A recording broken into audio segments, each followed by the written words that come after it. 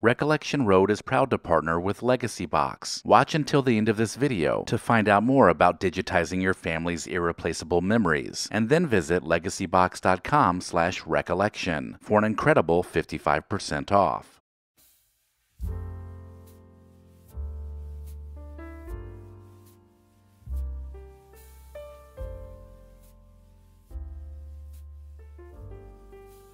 Homes during the 1940s embraced the architectural styles of colonial, Cape Cod, Tudor, and ranch. These styles favored symmetry and simplicity, which gave off a modest appearance. Cape Cod homes, for instance, featured steep roofs, central chimneys, and a balanced facade, embodying a traditional look. Because of material shortages caused during World War II, new homes were built with efficiency in mind. Smaller footprints were considered, with fewer ornate details. So ranch-style homes with one level became the most common new building style of the decade.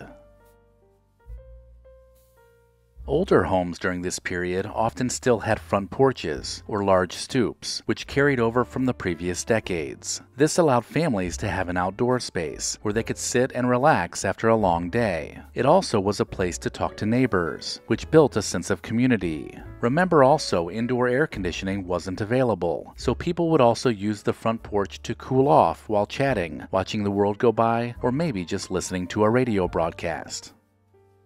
Life during the 1940s during World War II included rationing and regulations that stopped the production of many things, including cars and many household items. The 40s home had some unique items because of this that may not be so common in homes today.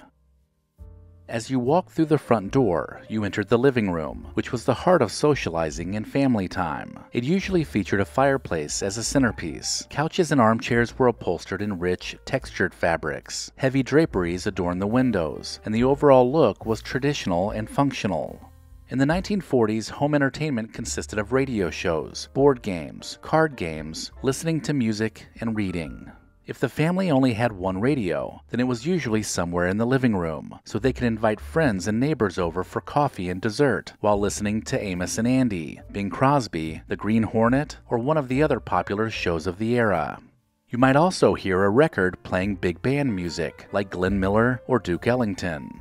The living room also had some kind of magazine rack, which held the newspaper and magazines, with a floor lamp behind one of the chairs for reading. Because this was also a time of war, some homes also had blackout curtains to make cities a more difficult target for a potential enemy attack. The dining room was where you might find a telephone. They usually sat on a small telephone table that had a drawer to hold the phone book. The phone was kept in the dining room so it wouldn't interrupt conversations or radio listening in the living room. The average dining room included a wooden table and chairs, buffet, and maybe even a china cabinet. Chandeliers were a major part of the dining room decor, and they weren't just found in wealthy homes, but more of a standard feature found in homes of all price ranges. Large wall mirrors might also be found hanging above the buffet. Wax flower arrangements were another popular way to dress up the dining room, and bouquets of them would adorn the table or sideboard.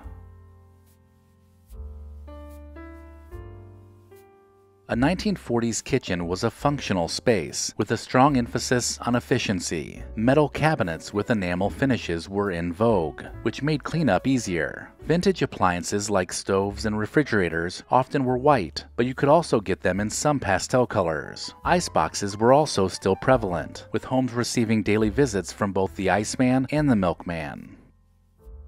The kitchen also included some electric countertop appliances, like toasters, coffee percolators, and mixers. Other kitchen decor included tea kettles, cookie jars, and canisters. Chrome was a popular accent during this time because it was easy to clean, so you could find it on handles, table legs, and trimming out some of the countertop accessories in a typical kitchen.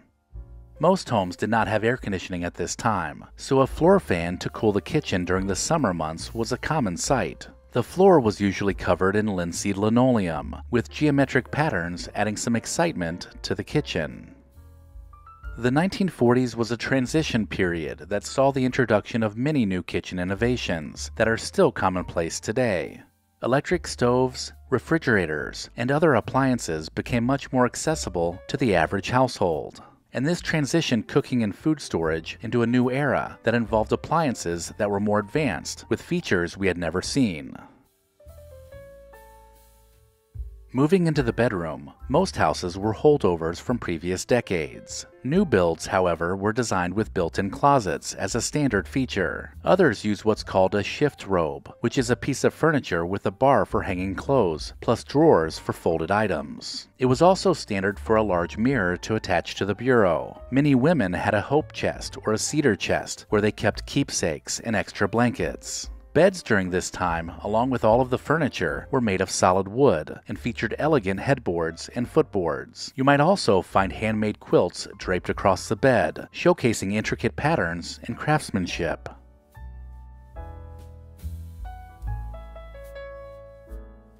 Bathrooms from the 1940s were a blend of modern amenities and timeless charm.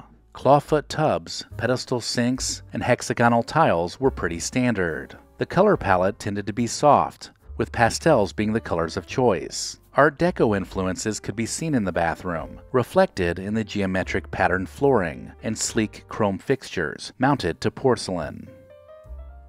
With half of the 1940s taken over by the Second World War, the average house was far from affluent. With rationing and shortages still widespread, families made do with what they had. As the war ended, the Great Rebuilding Program began. The demand for housing increased rapidly, and many new homes were built on the outskirts of towns, creating the modern suburbs that we know today. But these homes are much smaller than we are used to, with many having just 1,000 square feet of living space. Let me know in the comments if I missed anything, and maybe even consider supporting the channel over on Patreon. Recollection Road and Legacy Box both believe it's important to preserve the past. If you're like me, there's a box of your family's treasured home movies and photos tucked away somewhere, and Legacy Box can help you preserve them digitally. The process is a simple and safe solution for converting your home movies and photos to thumb drive or to the cloud. Just send in your Legacy Box filled with old VHS and camcorder tapes, film reels, and pictures, and get back digital copies that can be easily enjoyed, shared, and kept organized. It's that easy. Legacy Box is trusted by over 1 million people, and it's all done right here in the USA. Get started preserving your past today. Go to legacybox.com/recollection to get an incredible 55% off. Buy today to take advantage of this exclusive offer and send in your memories when you're ready. Go to legacybox.com/recollection to save 55% while supplies last. If you enjoyed this video, consider watching this playlist, and then visit the channel to search the Recollection Road Library. As always, thank you so much for watching.